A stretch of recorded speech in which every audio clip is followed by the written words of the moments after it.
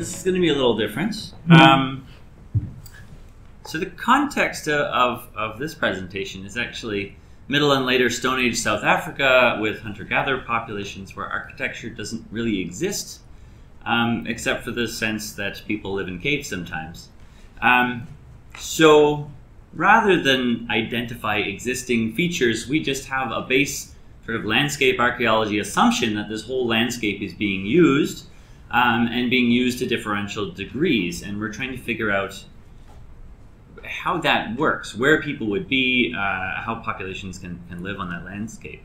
And so our approach has been a very kind of bottom-up, rather than having data regarding architecture and things and trying to figure out what that means on a landscape scale. We're taking human behavior from the bottom up and trying to figure out where people were.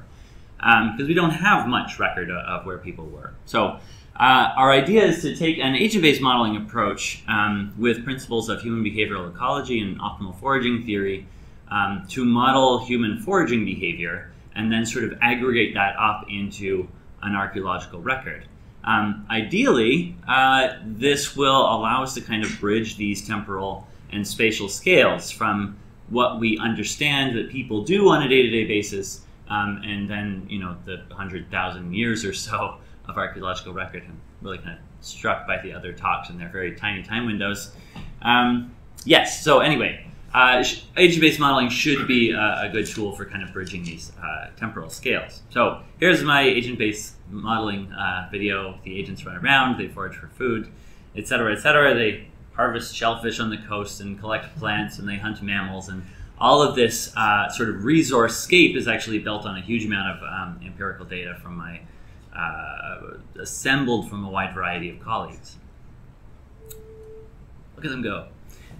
Okay, so what does this actually produce? What do we actually look at? Well, probably the most sort of relevant thing for this particular session is that we actually simulate an archaeological record from the record of human behavior. This is just simply the frequency of occupation of where agents have spent the most time. All those little agents running around on sort of sub-hourly timescales. We know, for example, that in the sites along the coastal strip that there's a lot of shellfish consumed. But you may notice there's not much sort of red flaring evidence of those occupation along the coastal strip. So I talked more about this in my talk this morning. But there's a little bit of mismatch between what we expect and what we're actually finding. But we at least get a better sense of how people are using the landscape as a whole using this approach.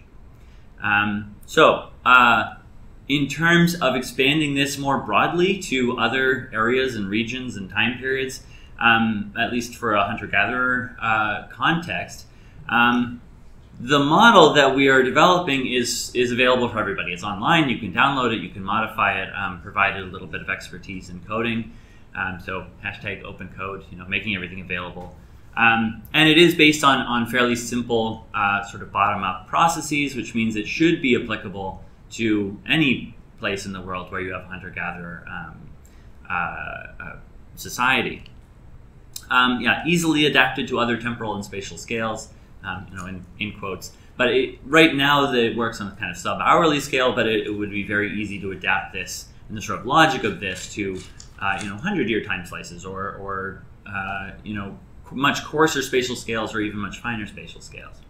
However, all of this has required just absolutely massive data gathering effort. Actually going out and experimenting in you know, how many calories an hour can you get from all these different South African habitats. So there's been a lot, sort of building up that resource scape has taken a huge amount of work. And finally, to cast this backwards into the past, we also have been using climate and vegetation simulations. Those are sometimes available and more often not. So actually employing this is, I suppose, easier said than done. Thank you.